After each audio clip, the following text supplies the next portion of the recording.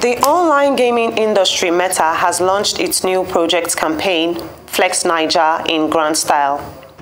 The Flex campaign hosted over 500 content creators and influencers to connect and experience digital elements in the physical world on another level. At the event, the Meta team took attendees on a tour, showcasing some of their technologies, including avatars, spark augmented reality, and digital collectibles.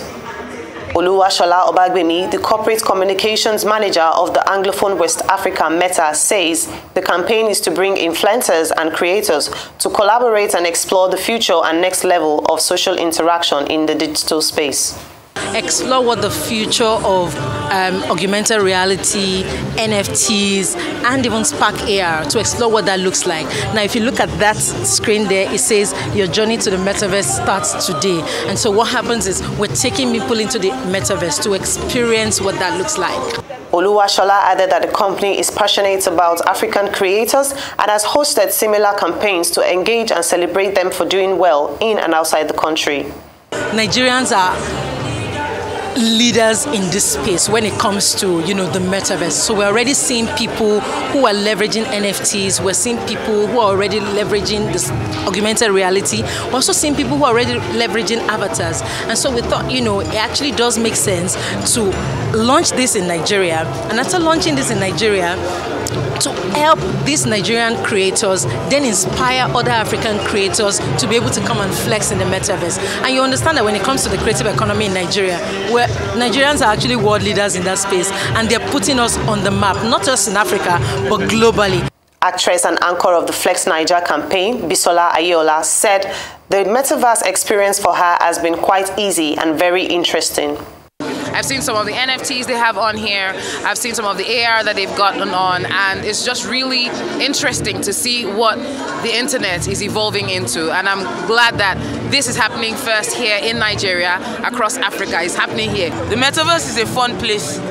When I was introduced to it, I was wowed. I was like, oh my God, like from the AR to the VR to everything that's involved, just the perfect tool for creatives. Content creators who displayed their pieces at the event say the Flex Naija campaign is a new way for people to connect to their fans and to elevate their real-world experience. I'm actually a 3D fashion designer, and I've been able to kind of create artwork that is targeted towards the fashion industry. And I've been able to bring this into the metaverse. So this is how I am flexing. And for me, it was a kind of thing where I wanted to portray that celebration culture we have in terms of how we portray our culture, our dressing, our fashion, and that Nigerian spirit of always overcoming and always celebrating despite.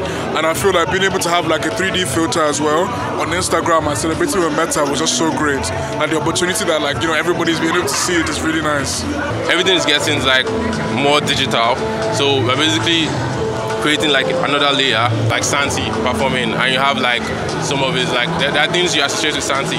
So you can have that around the environment. You can have a few elements of what he does around basically. I think that's also what you'll be experiencing inside.